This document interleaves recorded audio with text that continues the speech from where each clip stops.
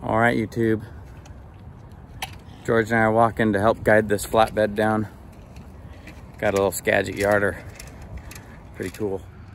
There it is. Is that the donkey? Yeah, it sure is.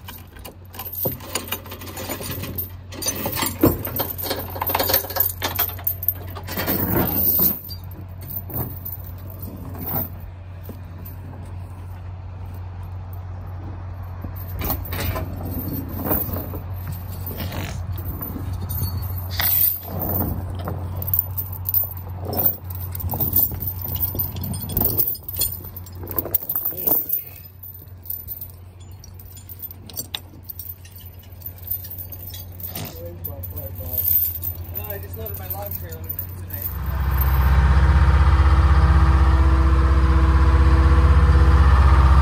Okay, that's probably a good spot to put her right there. For now. Actually, we should probably move her over.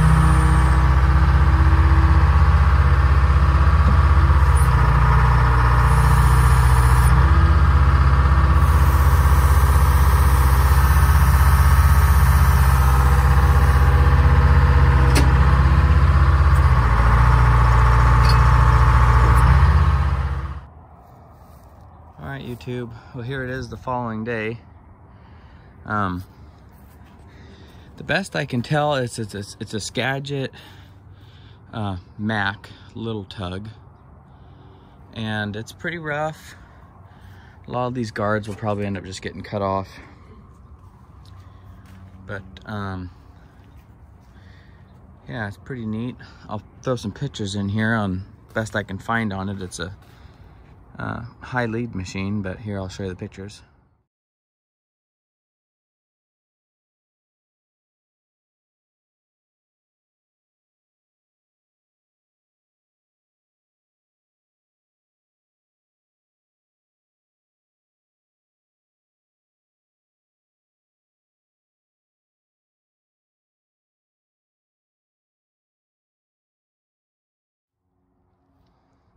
I'm not sure if this was an addition or if this is just a different model of the little tug with the haywire drum, but pretty cool. The brake bands are pretty shot. These ones are still on, but not in the best shape. I'm gonna try to rivet them back on. There's another one down there. So we'll see about that. I'll need a pressure wash. Frame's bent there, not a big deal. I'll heat it up with the torch and use the log loader, and I'll tip it on its side and push that back. It's supposed to go right there. Got damaged sometime in its travels.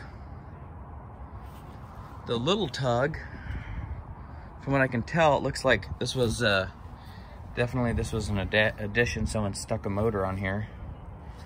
But you can see there's some pipe here and stuff. This one, but these sprockets here, these small ones, went on each end. And then the big ones actually went onto the Fordson tractor and would drive it, because the Fordson tractor's geared so low. That way it'd get your line speed up. But looks like someone reversed these when they made it. And the reason why there's a chain on both sides is because tractors, right, are open differential. So you need to have both sides to power to make sure it has power all the time. And then it had like a saddle of some sort that the tractor bolted onto and set up back here. It's made for a jippo, so you'd take your tractor and bolt it on and start logging. So it's pretty neat. Like I said, there's definitely some work that needs to be done to it.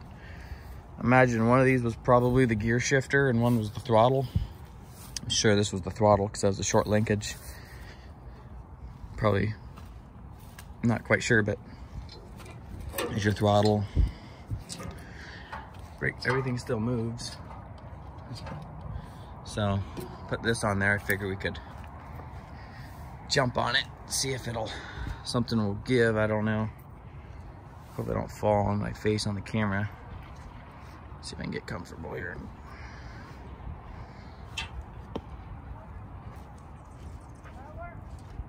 Oh, moving a little.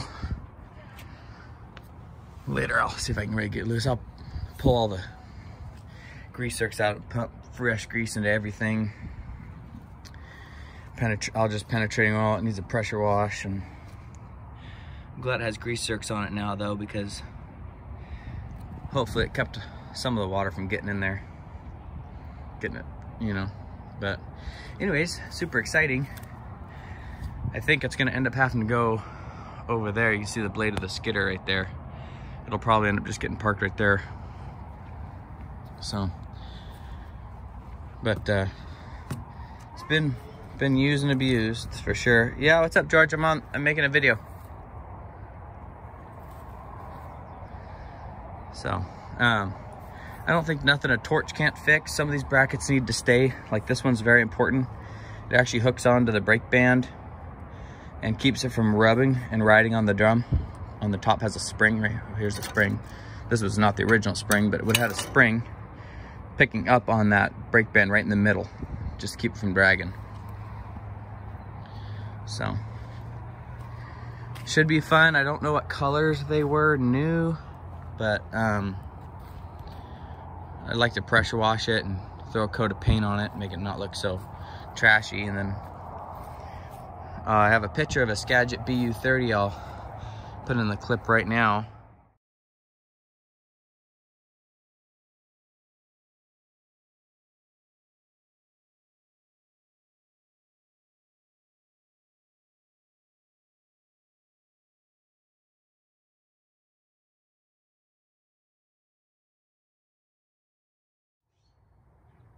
Okay, YouTube, I'm gonna throw this quick clip in there because I forgot to talk about it. This is one of my other Model A motors. I can't remember if I made a video on it earlier or not, but it is a rebuilt motor. I have never finished putting it together, but I started it and never finished it, but I got everything to do it. Head gasket, studs, intake and exhaust manifolds, whole 9 yards. So I just need to put it together, or finish putting it together. I got the rods and mains and everything in there. So I got this Model A and then that air compressor and now the donkey. And I thought, you know, that'd be cool to have all 3 Model A powered stuff. So that's what this is. This transmission came out of a Model A coupe, 3-speed, and I don't have the collection stuff in it, but I do have it.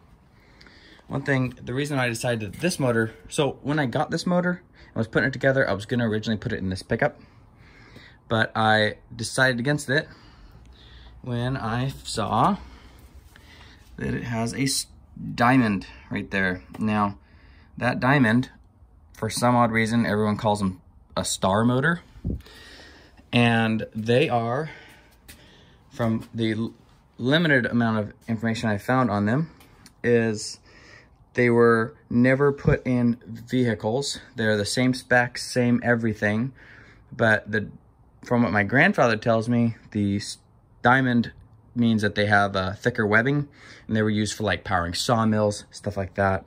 So they were never in a car from the factory, but they are the same motor. So that will be the perfect candidate for the donkey. Okay, so that little BU30 had a little awning on both sides and a wood sled, you know, on both runners. That's my long-term goal for this, is to have a functioning little donkey with a sled and fuel tank, and, you know, kind of keep it out of the weather, but also be kind of really cool. Probably won't do a full-length sled. It'd be probably, you know, a couple feet on either end. That way it still could be loaded onto a regular car trailer, drug around to shows for people to enjoy and have it run, and, you know, engage all the frictions and have the drums spinning around and the gears moving.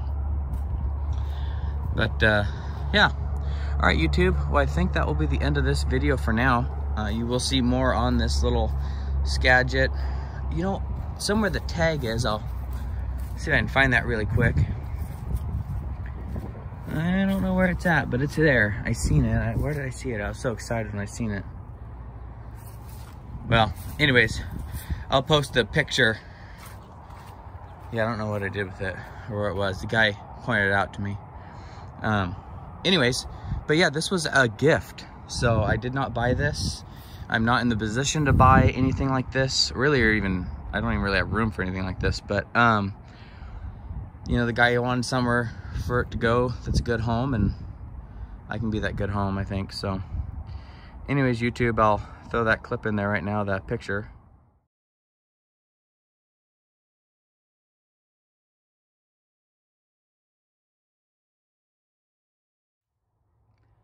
Okay, so yeah, it said Skagit Steel and Iron Works, and then up above it said Mac.